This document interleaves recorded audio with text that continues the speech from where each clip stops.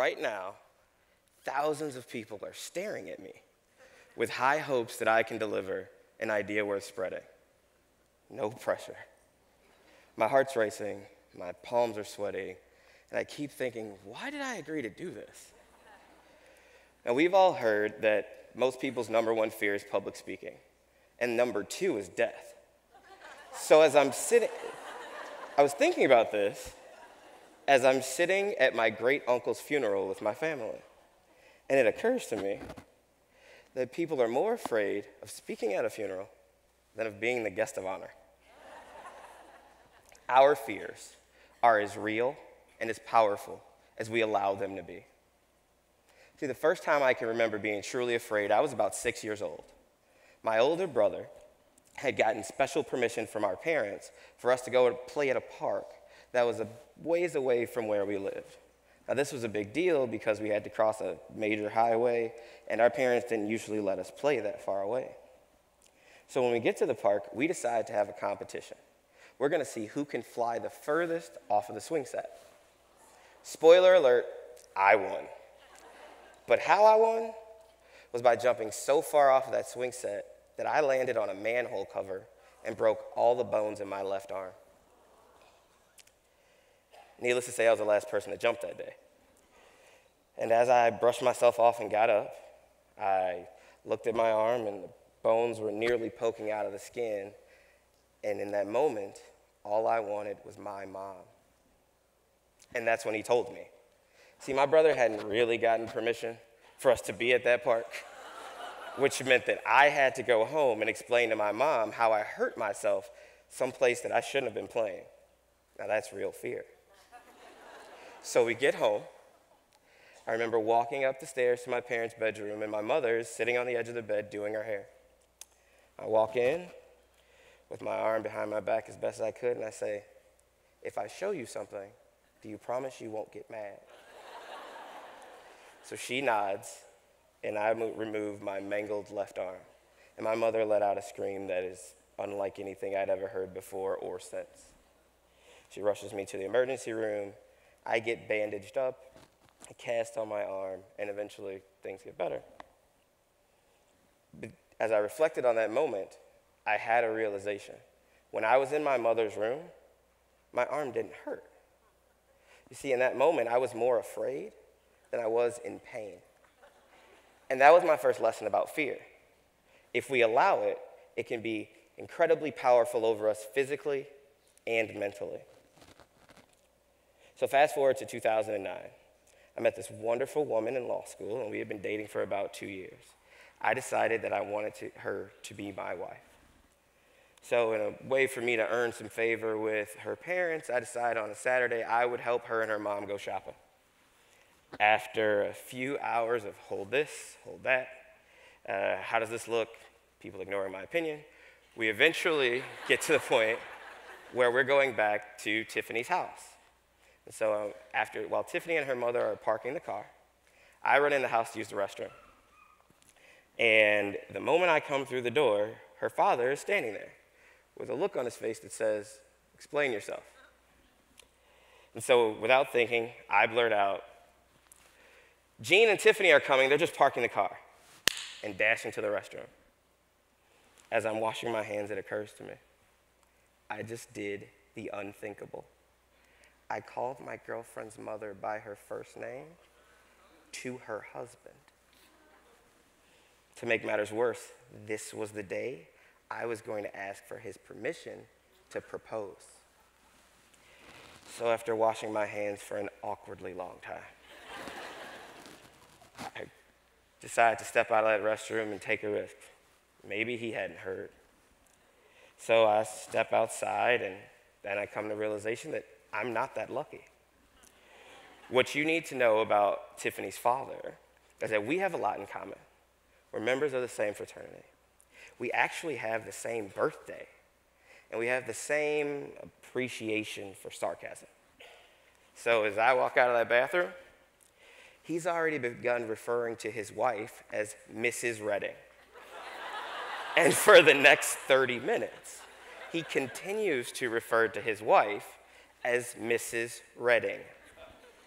Message received. So I then, after about 30 minutes of this, ask him, can I talk to you in private? He says, of course, and walks me down the stairs to their dark basement. I find the light and begin to apologize profusely. I've never done that before. I'll never do it again. Indeed, to this day, they are in my phone as Mr. and Mrs. Reddit. And after a few minutes of apologizing, I can see that he's starting to soften up. So I decide to take my shot. I say, since I have you down here, there's one other thing I'd like to ask.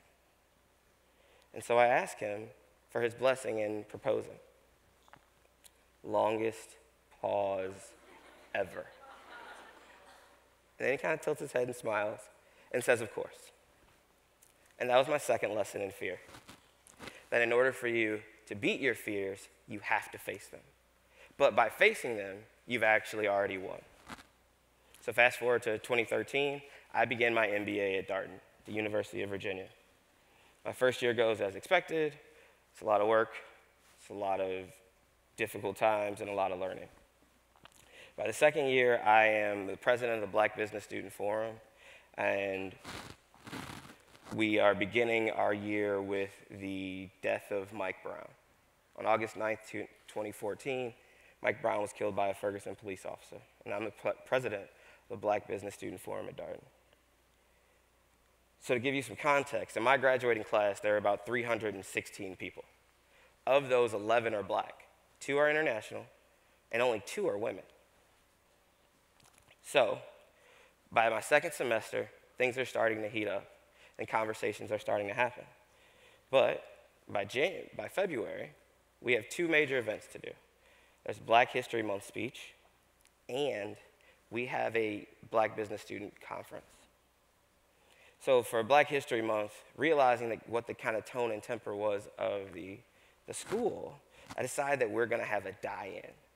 And what that meant was, while I was giving my speech on Black History Month, I read the names of each of the 14 African Americans who had been unarmed and killed by the police in the last year.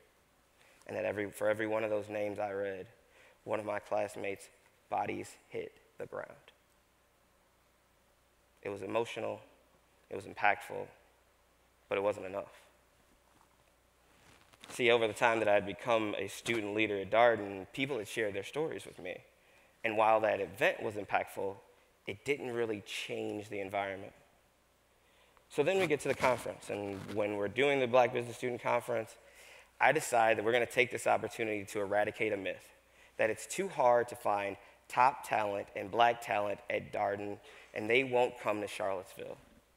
So what we do is, my team and I found historically black colleges across the Mid-Atlantic and invited them all to come to our global business conference. That day, we were able to create an environment where 150 black students from across the Mid-Atlantic were able to participate in what the dean called the best conference he had ever seen put on by a student organization. But we still weren't there yet. See, we had never had, as a community, had the talk, and we needed to have the talk. So I'd organized and planned to have a talk with our student leaders, our dean, and our faculty. By the time we get to actually have the event, I've gotten feedback from black and white students saying, I don't know if this is a good idea. People aren't really comfortable, and no one's gonna come. The day comes where we're supposed to have the talk. I get a call from the student services. They say, something's wrong. So I immediately rush over. And when I get there, I'm told, we don't have enough seats. What do you mean? Well, there's 250 people who want to participate in this, but the room only holds 120. So we need to have an overflow room. What I learned was, and what I got confirmation on, was that it wasn't just the black kids who needed to talk. We all had to be a part of this. So we had the talk. We started this talk as most conversations on race do, very surface. And when we started this talk, it was all about things we can all generally agree on. Racism is bad. Yeah, we get that. I wish that these things didn't happen. Okay, thanks. But as the time went on, I could look and see the frustration and anxiety and exhaustion from the faces of my black classmates. Not again, not another one. We're not just going to glance over this and make everyone feel better. And then it happened. One of my classmates decided to tell his story.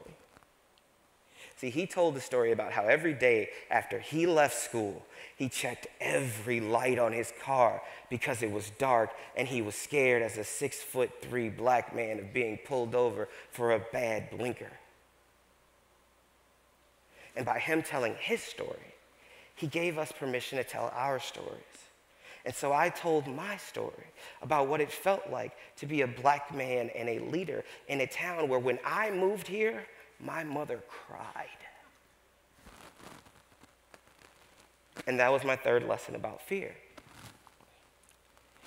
You see, what Marcus Thomas taught me was that courage in facing your fears requires vulnerability. His willingness to share his story and take the risk of being ostracized, doubted, made fun of, and treated differently enabled the rest of us to tell our stories. Now, everything didn't change that day, but our community began to talk, and our community began to heal, which is something that I think Charlottesville needs right now. So those are my 3 lessons on fear. Number 1, it can be incredibly powerful if you allow it to be. Number 2, the only way to overcome it is to face it. And when you face it, you've already won. And number 3, when you decide to face your fears, you have to be vulnerable.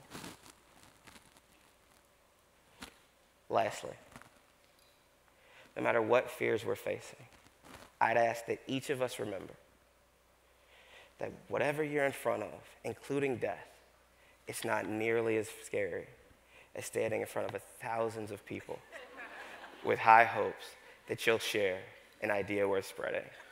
No pressure.